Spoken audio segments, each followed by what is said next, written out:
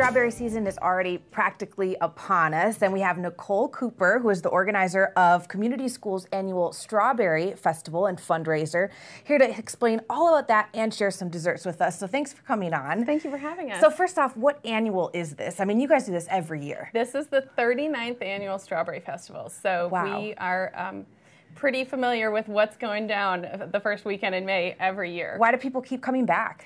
Well, it is a tradition. We have families who come every single year, over and over and over again. They look forward to the atmosphere, the live music on Saturday. We have kids games, but the star of the show really is the desserts that we offer. And that's why you're here today. Yeah. So you've got two things here. I think the main one, strawberry shortcake. The strawberry right? shortcake. This truly is the belle of the ball, the star of the show. This is what people come out for year after year. These are our shortcakes, which are made by our volunteers in a commercial kitchen. We use locally milled flour. We use local milk from a local creamery, real butter. So really made by volunteers with real ingredients, real people. And I mean, that's sort of what our school is about, and that's what our festival is about. And when you order it, it's already assembled, right? Yeah, so how do we put it together? Okay, so when you come up, the volunteers will get you a biscuit-based shortcake. This is because we're going to pile on some really delicious ice cream on top. So we need a nice biscuit that's going to sustain that ice cream. And then we're going to add... And that is a biscuit. Interesting. Yeah, it's not like a cake. Right. It's a biscuit-based, because we're also going to put on all of these fresh strawberries that are sliced the day before the festival, sliced and sugared, so they're scrumptious, fresh strawberries.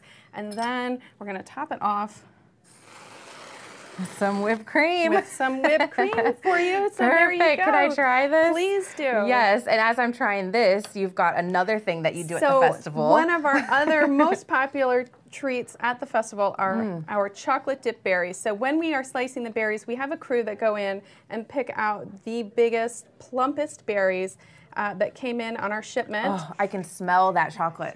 If only the viewers could smell it. Oh, yeah, it's delicious. And you'll smell it at the festival. It's, when you get close to the tent, you'll know you're there. And then we dip them in chocolate, and then if you like, you can have toppings added.